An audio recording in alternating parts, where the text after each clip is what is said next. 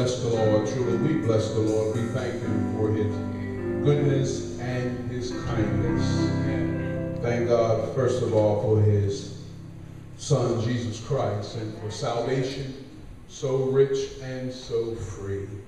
I'm so glad the Lord saw fit to save and make salvation available to all mankind. It's a blessing to know the Lord. It's a blessing to be in the house of God. It's a blessing to give him praise, because truly, I don't know where my life would be. I don't know where I would be if the Lord had not saved me. Amen. I don't take it lightly. Don't consider it a small thing. Basically, I consider it a great thing that God saved me. Amen. Amen. Some time ago, and some years ago, I guess I should say, when you would talk about being saved, people would look at you like you're crazy or you had two heads. But we who are saved know it's not a strange thing, but a blessed thing that God saw fit to save and allow you to be a partaker of his, not only his favor, but his glory, and allow you to hear his voice and bring you to a place where you can say, Lord, I thank you, because you know him, not because you just heard of him, but because you know him. What a blessedness, what a joy divine. Amen? Amen. Amen. I want to read in your hearing, bless the Lord, Hebrews, the 10th chapter, the 1st through the 14th verse. Amen, amen, amen. What a mighty God we serve. Be encouraged on this week. Pray and fast if you can concerning our revival. We not only seek to revive in here, we seek to revive our hearts, our outside, as well as our inside. Amen. With the glory of God. This is not something we do just to be doing it. Amen. But rather, we have a point, and God has given us, amen, instruction of the Holy Ghost that this is what we ought to do at this season. Amen. And we are in such a season that we believe the children, boys and girls, men and women will cry out, what must I do to be saved? Not just for this coming week, but throughout this coming year and the year to come. Amen? Amen. Amen. If you love the Lord, you will support the work of the Lord. Amen? Amen. Hebrews 10, 1 through 14. Amen. Hebrews 10, 1 through 14. For the law, having a shadow of good things to come, and not the very image of the things, can never with those sacrifices which they offered year by year continually make the comers thereunto perfect. For then they would not have ceased to be offered, because that the worshippers, once purged, should have no more conscience of sins. But in those sacrifices there is a remembrance again made of sins every year. For it is not possible that the blood of bulls and of goats should take away sin. Wherefore, when he cometh into the world, he saith, sacrifice and offering thou wouldest not, but a body hast thou prepared me. My Lord. In burnt offerings and sacrifices for sin thou hast no pleasure. Then said I, lo, I come. In the volume of the book it is written of me to do thy will, O God. Above when he said, sacrifice and offering and burnt offerings, and an offering for sin thou wouldest not, neither hadst pleasure therein which are offered by the law.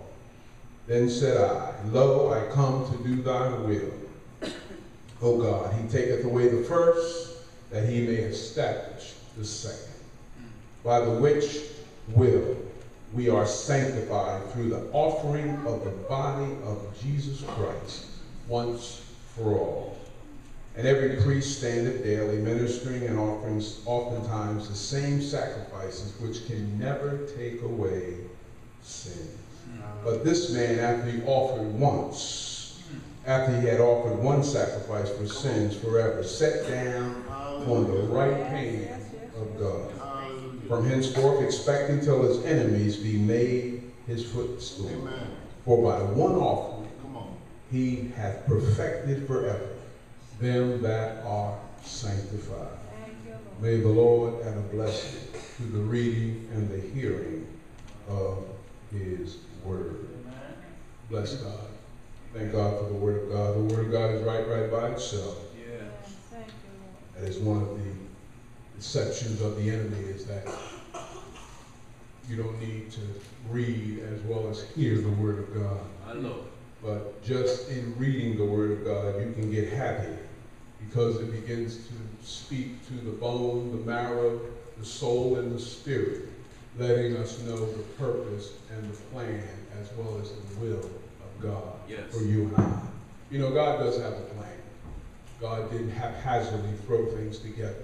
But God does have a plan. He has a plan for you as well as for me. And I'm so glad that before we even came into the mind of God, God had a plan for our existence.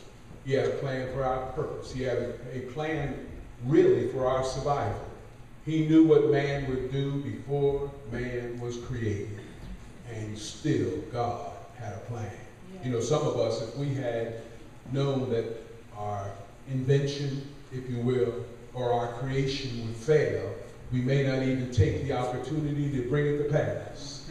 But God knew man from the beginning and yet saw fit to create man. Isn't that good to know? That God even knew what man was going to do, and yet God still had a purpose for us who believe. Thank God. Thank God. He didn't get tired. He didn't throw it in. He didn't just throw his hands up and throw the drawing board away. But God said, you know what? I'm still going to make man, because man is whom I desire to delight myself in. And I think sometimes we get away from that. We don't recognize that God enjoyed the fact of his creation and wanted to take pleasure in it, so he created man. He didn't sit back and say, oh, I done messed up, I'm sorry. God said, listen, no, what I've done, and I'm going to bring to pass not only the purpose, but the plan, and above all, the fulfillment of that which I started. I'm so glad that God can start something and God can finish it. He don't leave it haphazard. He don't leave it empty. He don't leave it wanting. I was thinking on the way to church today, and I thought about it. He said, whatever you stand in need of, whatever is the desire of your heart, you know, God can bring it to pass. God will drop something in your spirit and make you think about something, and before long, and then by and by, it seems to show right up. It's like what you needed, he knew. So God said, I'm going to bring it to pass. That's the kind of God we serve. Who would serve a man? Who would serve a statue? Who would serve something that cannot infinitely go from the beginning to the end and bring to pass that which is impossible, except the hand of God is in it? God brought you out. Nobody else brought you out but God. God made a way. Nobody else made a way but God. And I'm glad about it. I'm glad.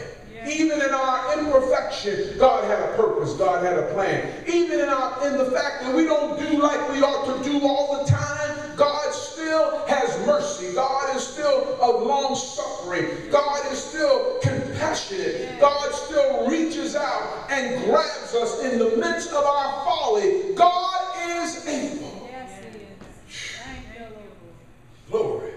He said, listen, I can take that clay and keep pounding it and shaping it until I bring it to pass that which I have purposed for its creation. What a mighty God we serve. Glory to God. And God will find you where you are. Thank you, Lord. I'm so glad we can't hide from him. We can't shield ourselves from his presence. We can't cover our ears and hope he don't hear us. We can't cover our eyes and hope he don't see us. God is God and sees all and knows all. And yet he still has compassion on man. Glory to God. Glory to God. And when you look at the state of man, you'd say, listen, oh Lord, God must be long-suffering, because he's still putting up with us. He's still tolerating our rebellion. He's still tolerating our arrogance. He's still tolerating the fact that men still don't serve God, and yet God is still merciful. Yes. Glory to God. You know, sometimes you're praying for folk, you're believing folk, you even trusting God for things in your own life, and God still tolerates you and is still merciful. He remembers when you said you were going to do what you were going to do and didn't do it, and yet he was still promised because you wanted to get out of what you was in. And you promised, God, if you do this for me, I'll do that for you. And you didn't do it, and God is still merciful. Glory to God. No man would do you like that. No person, no woman, no man, no boy, no girl. It would only take God to reach out and have that level of compassion. Amen. He said, I created you for a purpose. And if I got to go through with you, I'm in there with you.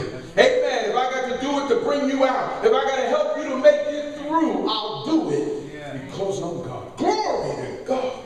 That's the kind of God we serve. It ain't over. Glory. Until God says it's over. It's not finished until God says it's finished. Amen. So whatever hopes and plans and dreams you have, they're still in your spirit. They still bother you. They still wake you up in the middle of the night. They still speak to your heart when you need to be spoken to. Guess what? God is still going to bring it to pass. God said, listen, it's not fruit yet. You just got to wait a while. Look at the vine. Just wait for the fruit. It'll be there in a minute. I determined it. I spoke it. You wouldn't be struggling with it if I hadn't spoken in you. Amen. That's the kind of God we serve. God has always had a plan for man and a purpose for man. But I might even consider on this morning, I was thinking even in our text, it's an interesting text, it's a blessed text because it really shows us the completion and the fullness and the satisfactory offering that Jesus was once and for all. Didn't have to do it again. He did it once and that was it. He satisfied, amen, the payment. He satisfied what was needed and necessary to bring us to a place of acceptance in God. And if I might use the word, it would be my sin, amen, and his blood.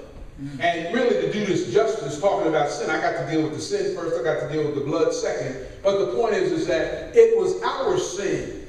It was our, amen, our negligence, our disobedience that caused God to do what he had to do in order to save his humanity. Amen. He created humanity. He created man. He created human. So God did what God would do because he's a divine creator. He said, listen, I'm putting a plan in place that man can be spared.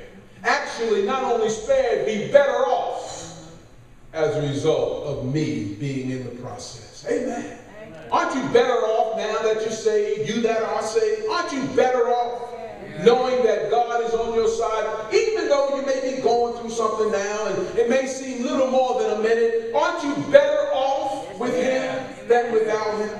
Aren't you better off in the light? Glory to God, than in the darkness? Aren't you better off?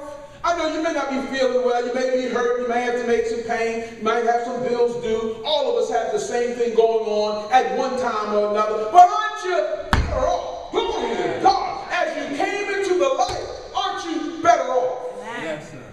And if you're not better off, then ask the question if you're in the light at all. That's right. Amen. That's right. If you're in the light, you are better off. Amen. You may not admit it. You may struggle with it. You may act like you're not in the light, but guess what? You are. When God get a hook on you, a lot of times he lets you wiggle for a minute until you get it right. Glory to God. Glory. And let you know, listen, you're better off. Thank you, Lord. Amen. I go to God sometime and pray, and God says, stop complaining. Amen. What you fussing about something you can't change? You fussing about something that's part of me and something I have to handle. So wait till the fruit is on the vine. Be all right with it until I do what I do. Amen. But wait on, glory to God, wait on the Lord. The Bible says, and be of good courage. Amen. It takes strength. It takes compassion. It takes courage to wait on God. Amen. Some things don't happen overnight. Some things take a while, but yet God will bring you through. Yes. Amen. Amen. And you're still better off. My sin and his blood. What a contrast. Amen. It seems like from one end to another. It seems like as if there's no connection, but God, by his infinite wisdom and by his perfect plan, fixed it so that I could be made in his righteousness, even though I'm a sinner by nature. It's in me to sin. It's what I do as a sinner. Amen. But God saw fit to save me. so that I would have a choice. I would have an opportunity to walk in his righteousness. Amen? Amen. Amen. And as I was meditating, I thought about this. All mankind is guilty. We know that. But a lot of times you got to remind folk, because oftentimes the deception of sin, or should I say sin in our nature, is that just that because I'm getting better than you. And that's what self-righteousness is. Because I'm doing better now, my brother was telling me that he was out in front of the one of the stores, and they weren't accepting the government cards anymore because of the government shutdown. And he said folk were going crazy in the store. They were just going nuts. And he was somewhere in Norristown. And he said, man, he made an announcement, and you thought they said that the place, the Twin Towers had hit or something. It was just crazy. It was mayhem. It was bedlam. It was just nonsense, because all of a sudden that which they embraced and that which they hung to, and all of us get some kind of assistance somehow. And they cut it off. No longer would they accept. Said you got to wait a few days before you get what you need to have right now. And he said it was just total chaos. That's why we got to pray for our elected officials. And keep remembering they're elected officials. Pray for them. Pray for them. God is still sovereign, but pray for them. Amen. That the will of God be so. Amen. Amen. So sin will make you think because you're doing better, well, I don't have to worry about an access card, or I'm doing pretty good now. I'm getting 3 meals a day, and I'm getting a check at the end of the week. So that'll make me appear, or at least in my mind, make me think that I'm better off than you who are where I used to be. That's the sin nature. It'll cause you to look down on them that used to be you. Amen. So God had to send his son so that we would have an understanding, a comprehension of what it was to really be free, to really be set free. One of the things that always amazes me is that when our forefathers were let go as a result of freedom from slavery, many did not leave because they didn't understand freedom. Didn't understand it. And often that's the time, the way it is with being a believer now, that I'm free from the pains and the penalty as well as the strength of sin. I really don't know how to operate apart from it. I really don't know what to do now, or should I say, what to do next. So the Lord came to give us power, not only power, but strength and wisdom, how to walk in newness of life. Amen. And no longer be a slave to the power that used to empower us. Yes. Amen. My sin and his blood. And I'm so glad that God said, listen, I'm going to deal with it even from the beginning. David said something in Psalms 51:5. He said, listen, he said, behold, I was shapen in iniquity, and in sin did my mother conceive me. You can't get away from it. All of us were born in sin. Amen. And sin basically is transgression against God. It's transgressing the will of God, the word of God. It's transgressing really that which we know and that which we don't know. It's sins of omission and sins of commission against God. It's saying to God that I'm not going to do what you said. And once I heard what you said, I'm still not going to do it. And once I know to do right and still don't do it, I'm still not. That's transgression. It's being guilty before God because I choose to go against God. My Lord. But our very nature went against God. We were sinners by nature. That's right. Listen, I don't care how grand your mother was or your father was or your parents were. You were still born, amen, a sinner. You were born under the authority and the power and the motions of sin. Right. You came in, or came out, if you will, enslaved, under its authority and its power. David said, I was shapen in iniquity and in sin. As lovely as it was, they were married, they loved one another, you still were born in sin. Amen. It was still sin. Sin was still the issue. You weren't separated from the old Adamic nature where Adam disobeyed God, and because of that, all humanity fell under a curse, and it was a curse. They fell under a curse. So the sin curse fell on all them that came after Adam. And since none of us was with Adam, we all came after. So it applies to all of us, the sin nature.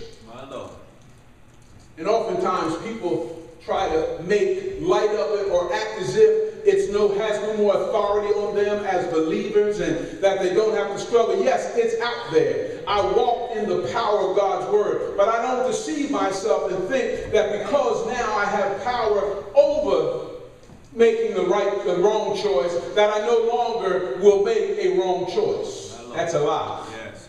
Amen. If I say I have no sin, look at 1 John, the first chapter. He said, if I say I have no sin, then I'm a liar.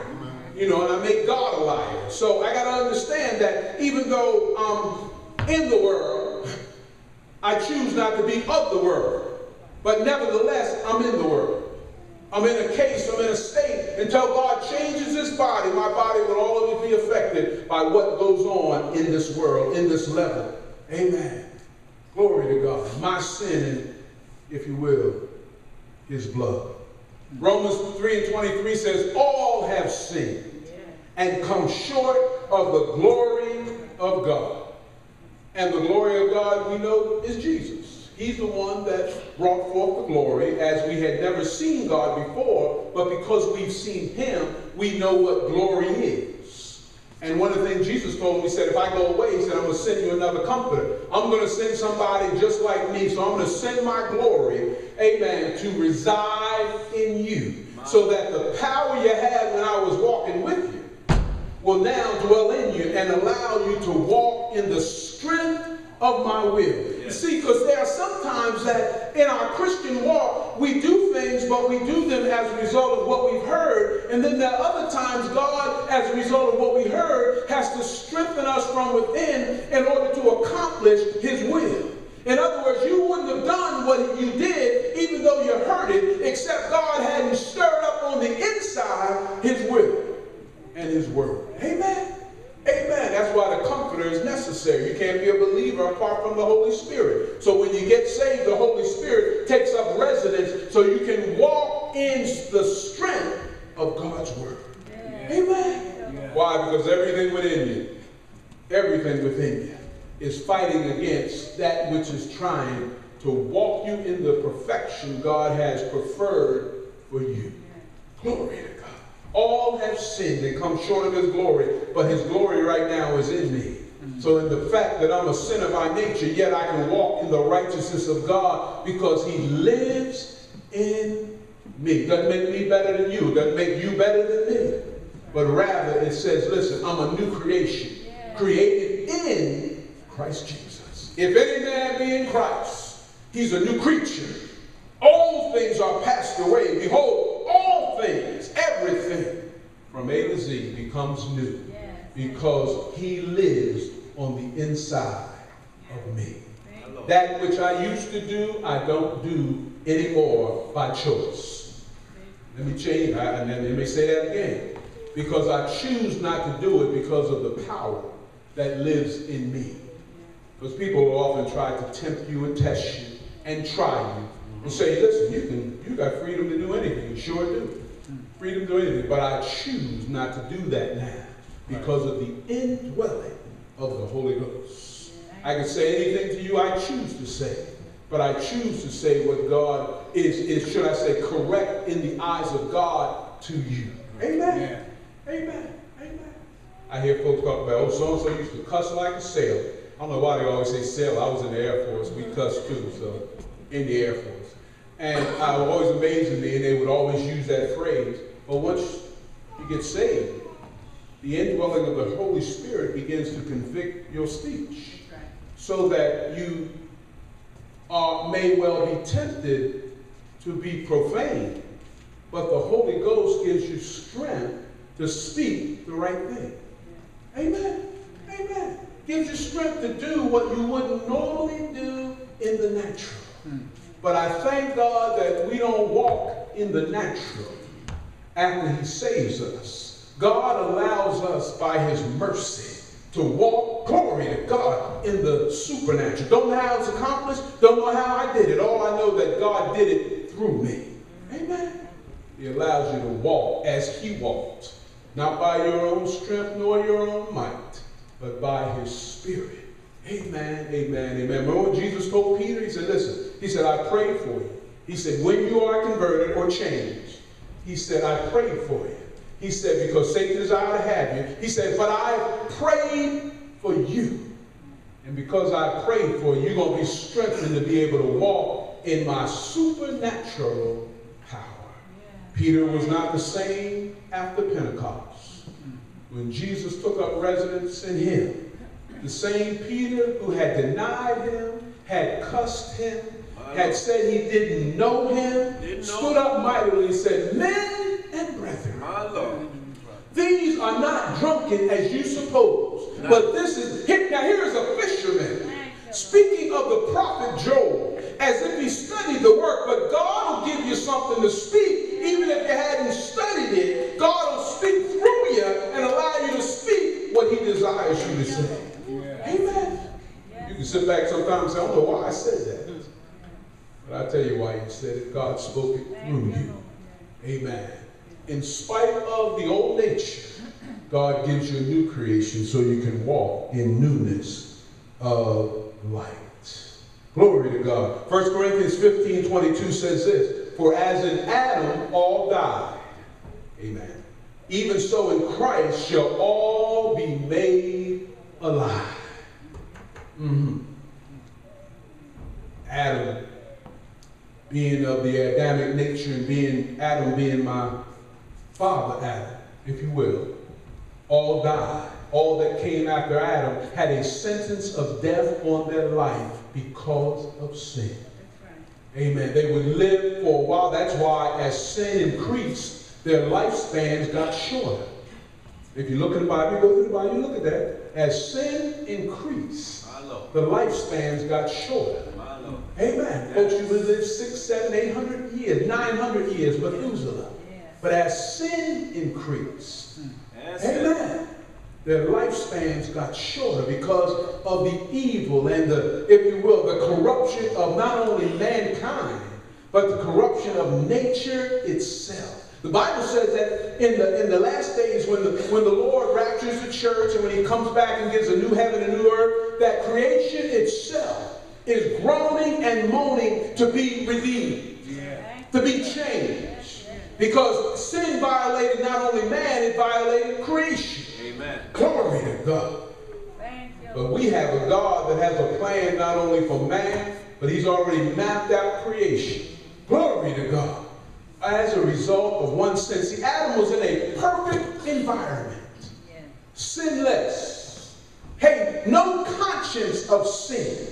In other words, Adam couldn't have thought wrong if he had to. He was in a state of innocence. He didn't even know what wrong was.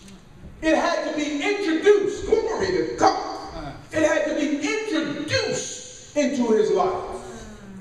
That's why sin has to be imputed to us. Amen. Or should I say righteousness has to be imputed to us. It has to be introduced into our life, as sin was introduced into the life of our forefather Adam. Amen. Amen. There's an accountability, which imputation means accountability. In other words, God said, listen, I'm going to hold you accountable by my righteousness. Whereas we were guilty as a result of sin, he said, now I'm going to hold you accountable as to the righteousness that I make available to you. My sin. Glory to God. And Adam all died, but in Christ we all shall be made alive.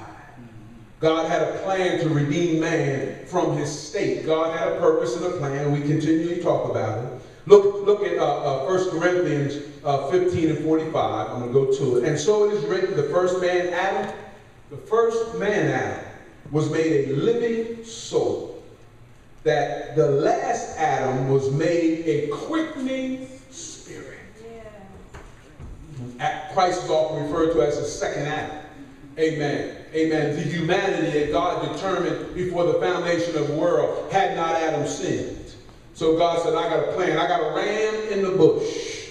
Amen. I'm going to bring about my perfection regardless of what takes place. I got a plan. Yeah. See, that's what's so good about God is that when your plans fail, God always has a plan. Amen. When you let go and let God, then you can understand what is supernatural and what is natural. God will let you know, I got this. Well, meanwhile, you fretting yourself, can't understand why it hasn't taken place. He says, trust me. Amen. Come unto me, all ye that live. He said, take my word, take my yoke. Trust me. Give me the glory, do my name. Yes. The first Adam was a living soul. Amen.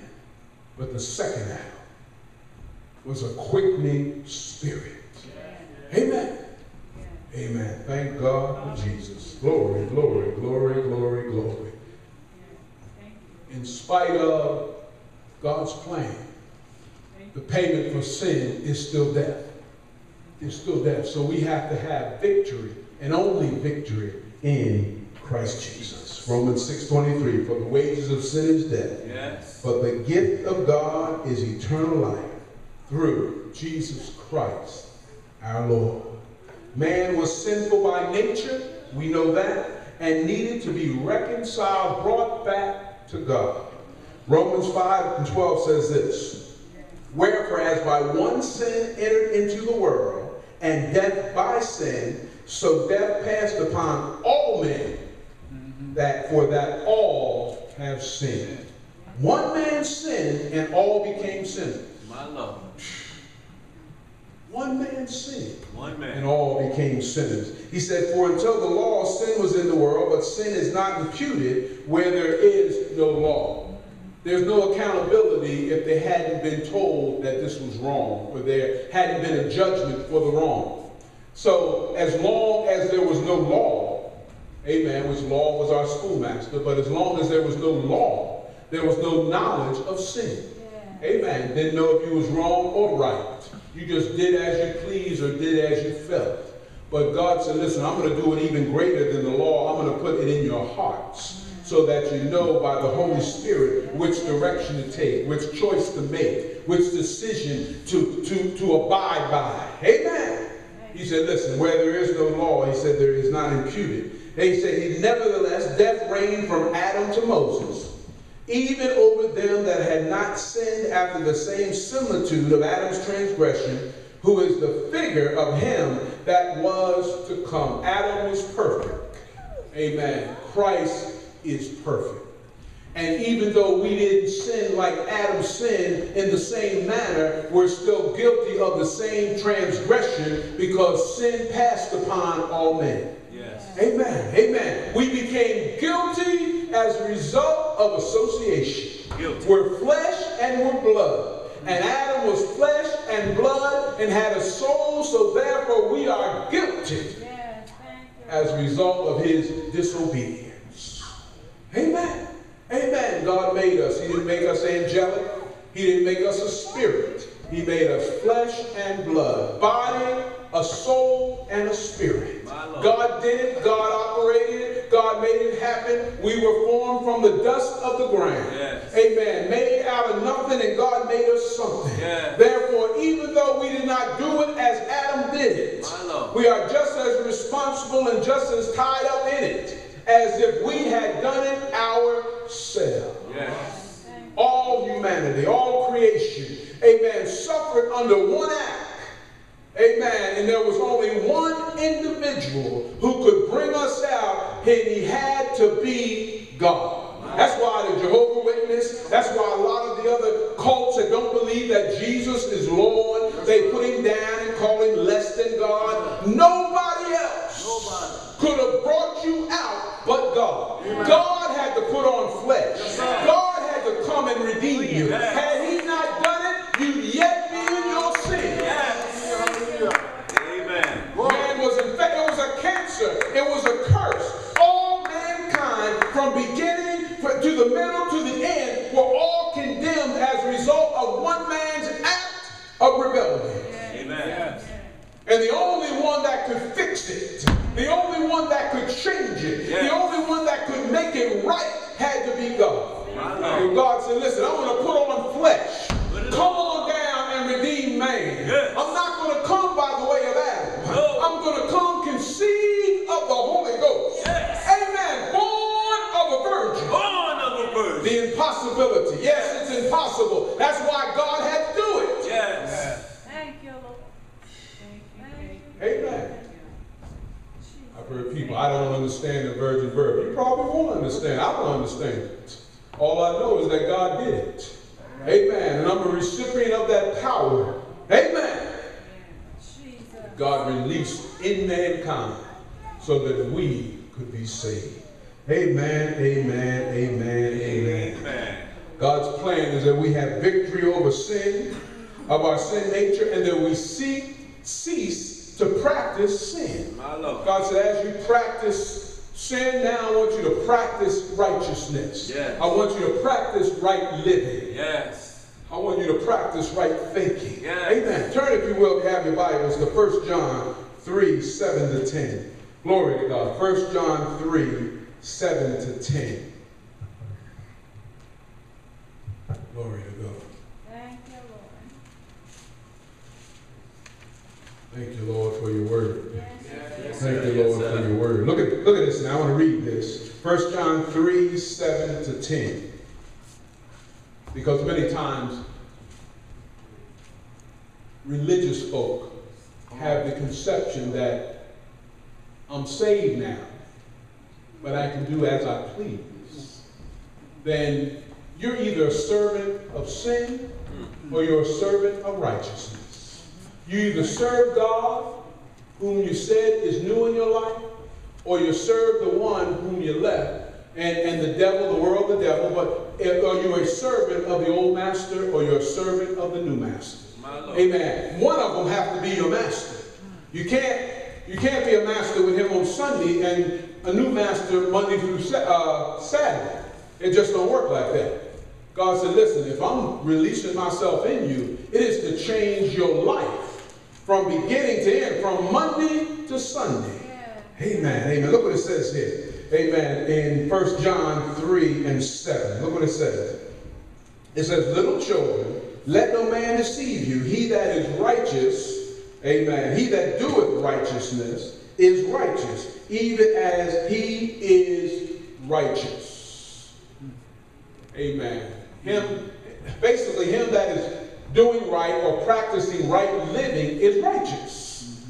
Don't get that twisted. Don't be deceived to think that the practice of it is not has its base or its origin in God.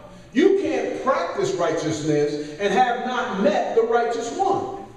Amen. See, because you can only fake it for a while. You ever been around somebody and say, oh God, they really love the Lord because they have all the motions of righteousness. And then you're in their presence for a minute or a moment and recognize that they just putting on. They're charlatans, they're actors, they're hypocrites. They're doing what they choose to do only to impress you because they haven't been with the righteous one. Because the righteous one will allow you to act righteous in the dark. It'll allow you to act righteous in whether you're out of state or in state, whether you're in your car, in your house. The righteous one will give you strength to practice it as a lifestyle. Amen. And not just to be impressive. Amen. I had somebody tell me one time, talking about, I would say something to you, but you're a preacher. So in other words, they were going to cuss me out and say whatever they wanted to say to me and still call themselves righteous. Yes. That's not the choice he gave us. He gave us the choice to practice righteousness as a part of our living. And not just for the moment when it's popular or convenient. Amen. I often been around a lot of preachers, and some preachers I know ain't living nothing. Why? Because in private they talk about and do anything. And then I wonder, wait a minute, how can you get up on Sunday morning and talk about the God whom we love with no conviction? You just talking loud and saying nothing. And yet people are impressed with your religiosity. They're impressed with your tone and your attitude. And yet on the inside, he told the Pharisees, he said, you are like whited sepulchres. In other words, you're white on the outside, but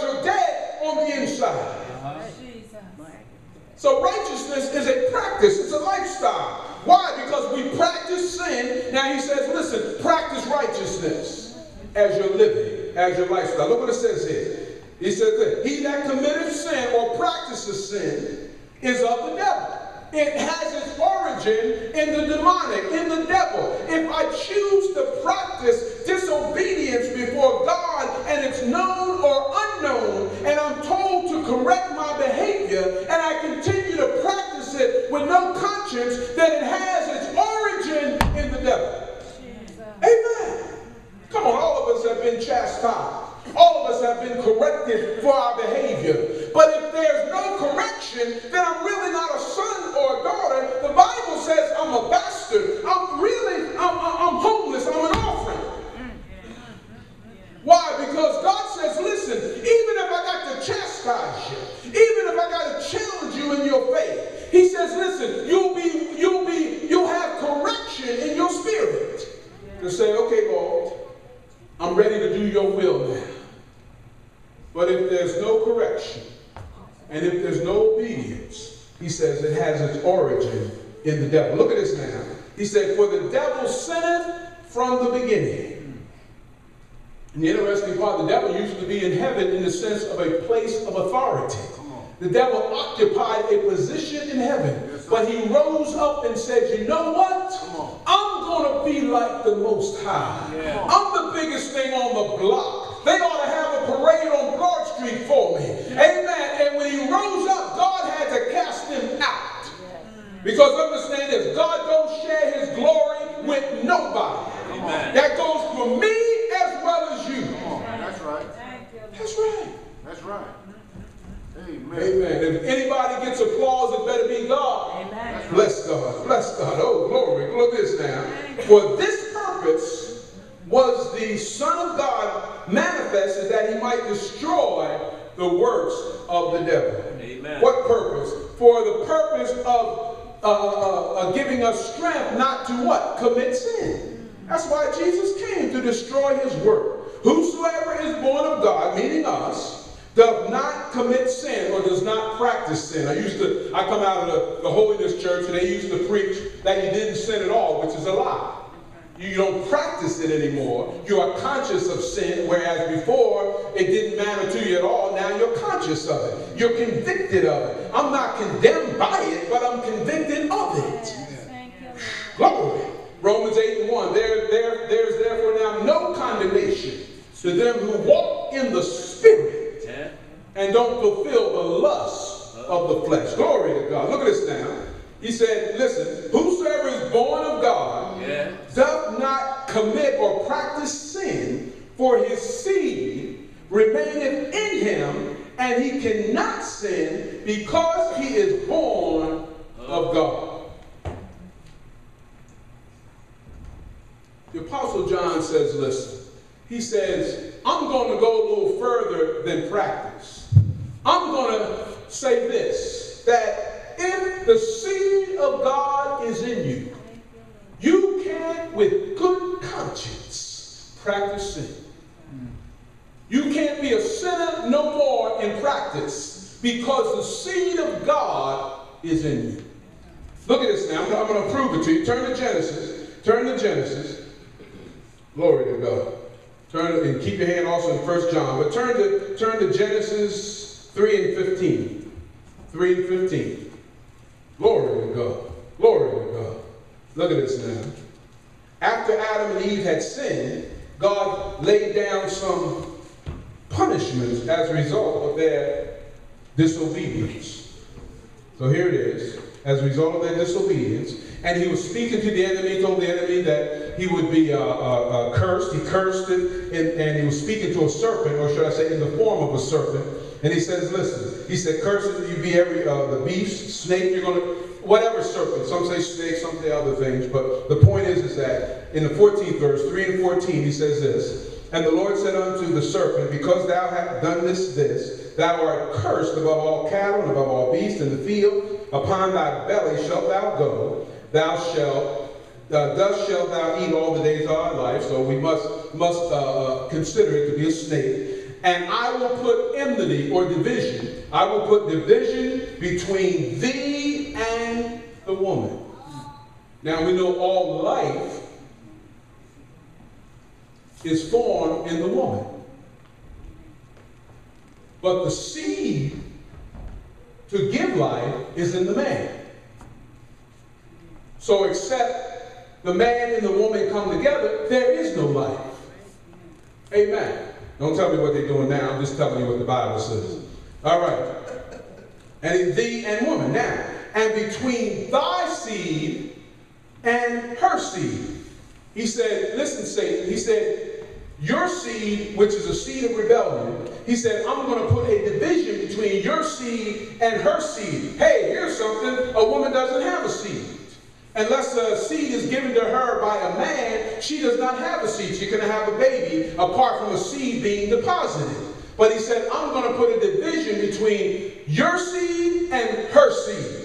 And if the scripture tells us that the seed of God is in us so that we can't commit sin, then lets me know that there's a divine impartation in the process. Amen. God had to do something in order to allow this to happen. Amen. Why? Because a woman doesn't have a seed. Now turn to Isaiah 7:14. Isaiah 7:14. As you can see, you know this is going to be a two-part. Glory to God. Isaiah 7:14. Look what the prophet Isaiah says here. Here's the seed now, the seed of a woman, because a woman can't have a seed. Isaiah 7:14 says, listen, therefore the Lord himself shall give you a sign. Behold, a virgin shall conceive and bear a son, and shall call his name Emmanuel, which means God with us. There's no way a virgin can conceive and have a child except God do a supernatural impartation. So therefore, God said, listen, even after man's rebellion, he told Satan, your seed of rebellion will never infect my seed that's going to be deposited in a virgin by the Holy Ghost. He said they'll never be the same. There'll be a division between the two. You're never going to corrupt what is perfect again. You're never going to come between me and my creation. He said, I'm going to put enmity between her seed and your seed.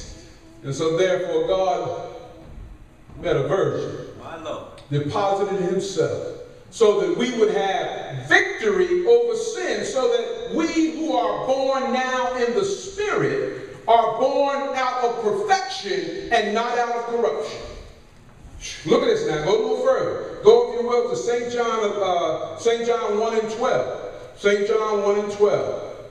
Because, see, the sin nature, we had to be created. We had to be transformed. We had to be newly created as a result of the rebellion. Amen. And as a result of the sin of Adam. Glory to God. Look at this now. St. John 1 and 12. But as many as received him, meaning Christ Jesus, amen, that's why the word is so powerful. When you accept him into your life, he comes into you, takes up residence, and dwells in you. Look what it says here. But as many as received him, meaning Christ, to them gave he power. There's no way in the world we would survive if God did not release his power in our life as a result of being saved. You couldn't survive. You couldn't live. If God didn't give me power to live saved, amen, there's no need being saved. What am I being saved from? I know the wrath of God because sin must be judged. But God didn't just save me so I wouldn't have to be judged. God saved me so I can live a life fruitful, amen, and honor him with my living. Amen. But as many as received him, them he gave power. Look at this now. To become the sons of God, even to them that believe on his name. Now here it is. Which were born, not of blood. Amen. So it wasn't an earthly conception, nor of the will of the flesh. It wasn't something I made happen because I thought about it a lot. God said, He said, nor of the will of man, but of God. It wasn't something I conceived in my flesh. It wasn't nothing I conceived in my mind. It wasn't nothing I conceived in my environment, but rather God did it by his will. Amen. Thank you, Lord. Amen. My sin. He had to go to bat for me. He holy. Amen. It couldn't come from anything that was subject to death. Amen.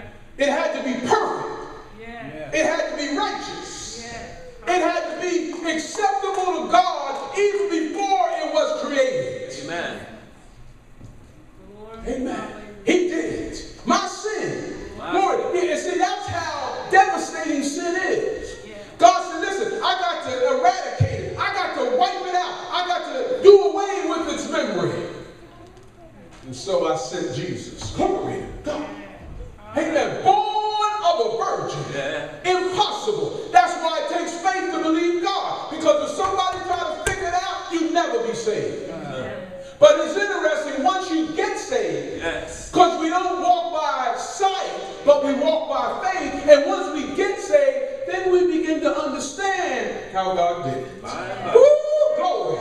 That's why we can rejoice in what he's done. Amen. I wasn't there when Noah was crafting the ark, but understand this. I got an idea, glory, how it was done. Oh, yeah. Because I've connected, I've tied up. I'm in the hand of God now, and God has given me information that I never could have learned in a book. God has given me information that I never could have studied for. There's some wisdom I have now that could only come from God. Yeah. That's right. Only come from God. My Lord. Amen. I was stupid before that. Yes. Amen. Y'all say amen a little too quickly. Amen. But the sin nature will cause you to rebel even when you want to make up your mind. You ever say something like this? Well, I don't know why I said that. The old nature seeks to overtake the new nature. There's always a struggle. I had a preacher argue with me one time. There ain't no two natures. I said, okay. Go try to do what you want to do for God and see if you don't have a struggle. See if you're not, amen, torn between two opinions. Every Sunday morning, every Wednesday night. Amen. They ain't going to listen to me anyway. Or we come to church and say, listen, I'm glad I'm here now, and y'all can start. Yeah. The old nature. The old nature, it provokes itself. It envies itself. My Lord. It causes you to think you're something great when you're nothing. And if it had not been for God, Yes. woo, glory. Amen, amen, amen. Elijah couldn't have done it. Moses couldn't have done it. Christ had to do it. My Lord. Glory, that's right. That's right. Unspotted. Woo, that's why his blood settled it all. Amen. You can work all your life and still not work for God. You can do all you think you got to do right and still be wrong. Thank you. But if you walk in newness of life and in the grace of God, God will give you favor to know that you're walking in his obedience. Amen. I'm going to stop here, beloved. I'm going to stop. Glory to God. I don't want to stop, but I got to stop.